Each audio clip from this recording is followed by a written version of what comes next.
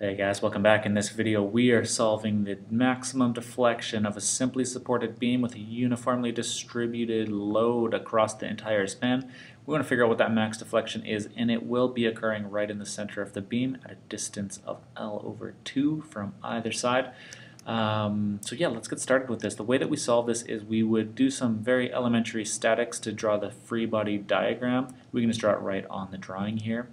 Where we'll find that RA is going to be equal to 1/2 WL, and then RB would also be equal to 1/2 WL, right? Just W times L, we're splitting that up because of the symmetry. So the next thing that we want to do is we want to figure out our sum of forces in the Y direction for a cut, for a section basically that has a virtual cut in it. So with our free body diagram here, we can figure out that V is going to be equal to 1/2 WL minus WX. Alright, we can use the same diagram here to get an expression for our internal moment, because we will be needing that when we fill out our equation here in the next step, which is going to be d squared y over dx squared is equal to that moment in terms of x over EI. Alright, so we need this moment in terms of x, and we can get it for this span based off of this diagram that we have here. So we have 1/2 WLX minus 1/2 WX squared. Okay, cool. Let's put a little box around this because that's pretty important to what we're doing. This is our expression for M, which we're going to plug in up here. Okay, so let's rearrange this, and then again, same as last video, we're going to integrate it twice. Cool. So we want to integrate this. We'll integrate both sides, which means we integrate basically each term from 0 to x. In terms of x, so we can just, instead of writing all the integration signs, I'll just skip that and we'll just say that this is equal to EI times dy dx. The integral of the second derivative is just the first derivative, and then when we integrate this stuff with respect to x, we get x squared, that's a WL, and this all gets put over, maybe I'll just clean that up a little bit, this all gets put over 1/4. Alright, and then minus here, we'll have, again, 1/4 WX cubed. Actually, we're not going to have a fourth there. We're going to have a 1/6. Just like that. And then we also get our leftover integration constant. So, integration constants. This is a perfect time to bring up the fact that we need some boundary conditions. So let's maybe draw these in a different color. We have our boundary conditions. We know that because this is physically constrained here, at x equals 0, the displacement, the displaced version, which is going to come down something like that, right? There's no displacement right here at a, so we say that y is equal to 0. And then at x is equal to L, we have the same thing. Y is equal to 0. So we have two sets of boundary conditions here. We have one set there and one set there. Now if you remember, we have the derivative of y dy dx is the same thing as just this slope, and the way that we often write that is as theta. So we can just replace that with a theta here, and this expression here is going to be pretty important, so we'll just throw a green box around it so we can find it easily later. Alright, but what we want to do is we want to continue going on. We want to integrate this again. We actually can't solve for what C1 is because this has a theta in it, where our boundary conditions are purely x's and y's. If you watched the last video, one of the boundary conditions included the theta, so we could do that, but here we're going to have to keep going until we get to y, and you'll see how to do it then. So we're going to integrate every term, basically both sides of the equation, so we can just go term by term.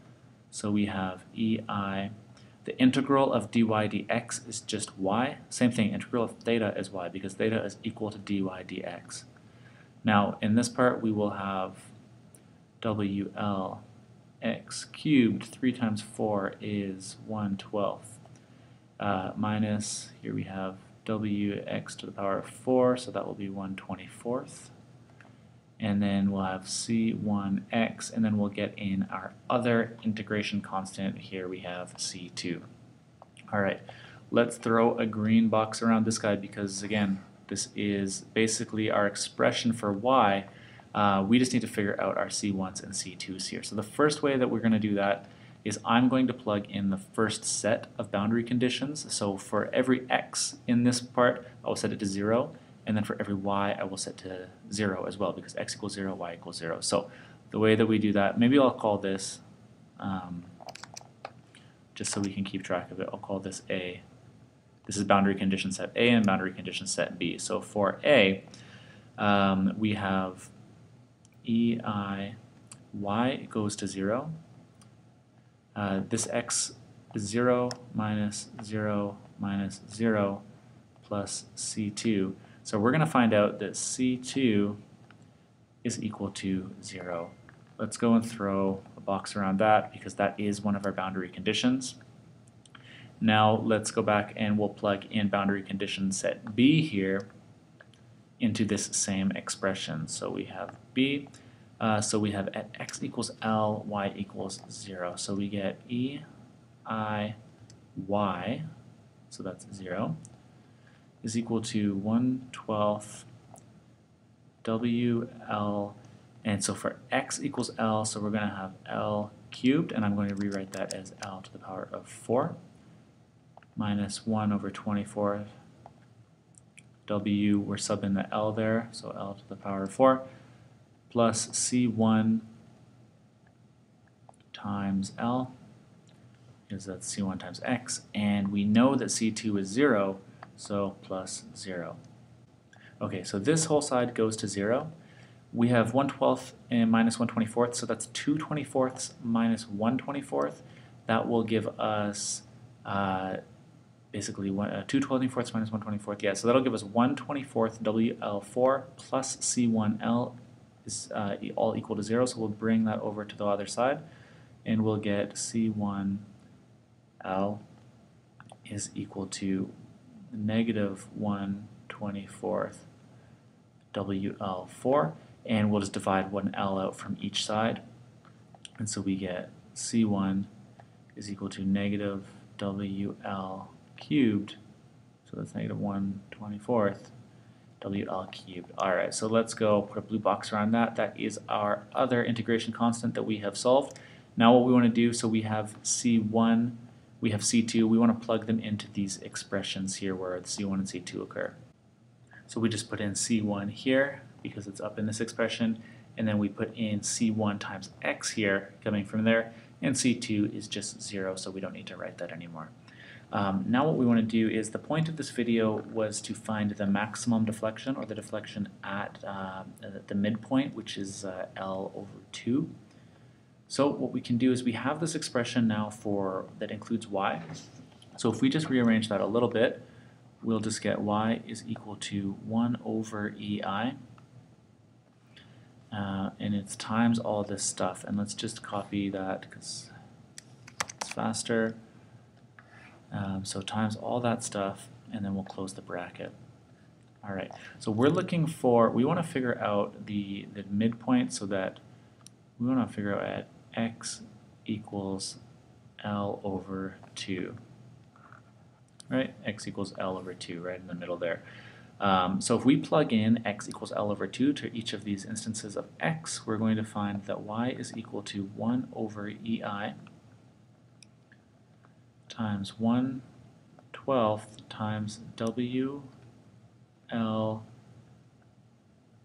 L/2 all cubed minus 1/24 times W times L/2 to the power of 4 minus 1/24 WL cubed times L/2. So we'll get y is equal to 1/EI times, this will become 1/96, like that, WL to the power of 4. This will be minus 1 over 384 WL to the power 4, and minus 1 over 48 times WL to the power of 4. So we can simplify that, and we'll just get y is equal to 1 over EI times negative 5 over 384 times WL4. And we can kind of just simplify that the y at x equals L over 2, the cleanest way that we should write that would be this is equal to negative 5 WL to the power of 4 over 384 EI. So that, let me just put a box around that. That is the maximum deflection that we're experiencing in the simply supported beam, and it's happening at a distance of x equals L over 2. So the max deflection in terms of W and L is this.